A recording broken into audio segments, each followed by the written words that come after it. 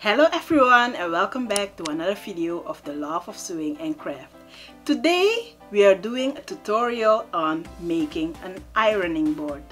You know, when we're sewing, sometimes we need the ironing board, but it's not always that we have the space to place our ironing board. So that's why we will make our own DIY ironing board. You can make them small, middle, or you can make them as large as you want. Today we're going to make a big one, and the supplies we will need are a piece of plywood, batting, fabric, scissor, and a heavy-duty stapler. The first thing we will do is to spread out our batting. Make sure your batting lies flat, and then place your piece of plywood on top of your batting. Then stretch your batting to the back and start to staple.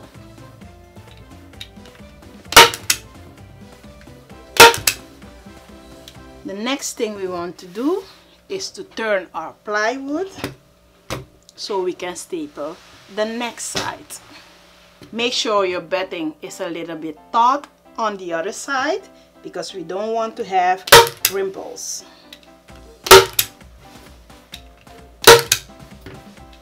Turn your plywood to make sure that it looks good on the other side, and then go ahead to cover the edges. In the corners we will fold some triangles and then turn it to staple. The same thing you will do in the other corner.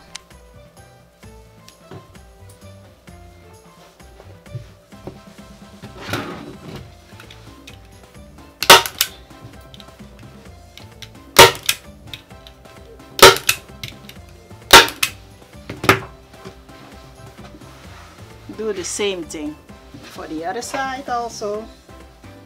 Make sure you don't staple your fingers.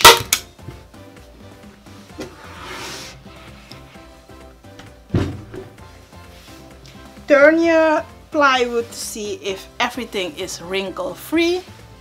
Remove your plywood and batting from the table and spread out your fabric. Place your fabric with the right side down onto the table, and then place your plywood and batting in the middle, roughly in the middle of your fabric. The next thing we will do is fold our sides in and try to fold a little piece so you won't have any raw edges.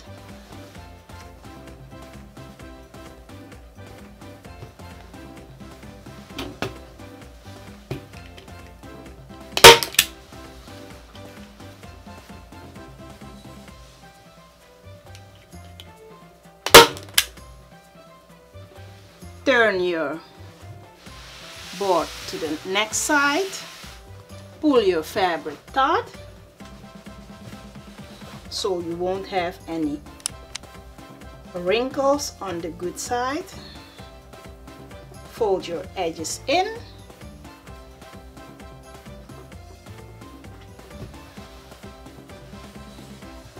and start to staple again.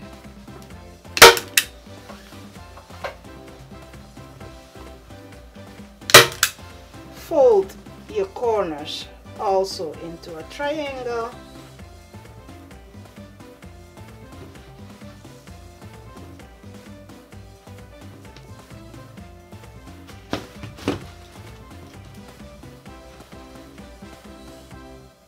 Fold your edges in also,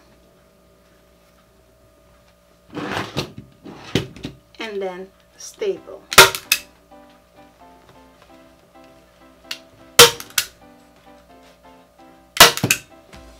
Do the next side, fold in the corners in a triangle, fold in the edges,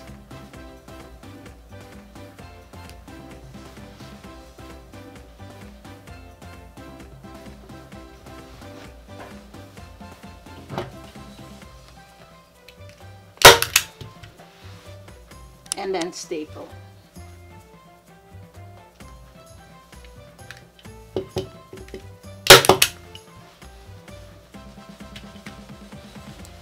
When you're done, turn your board over, then you have a perfectly covered ironing board.